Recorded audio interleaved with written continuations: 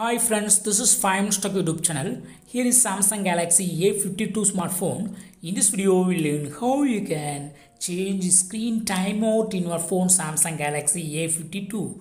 First of all, go to the settings of your phone here and click on display. Now click on screen timeout and by default it will be 30 seconds.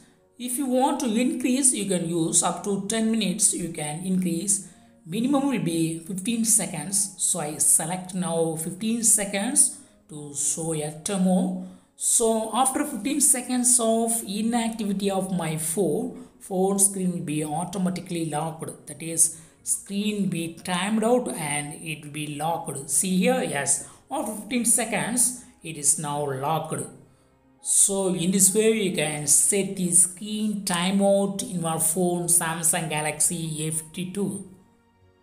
Now I again restore to default 30 seconds.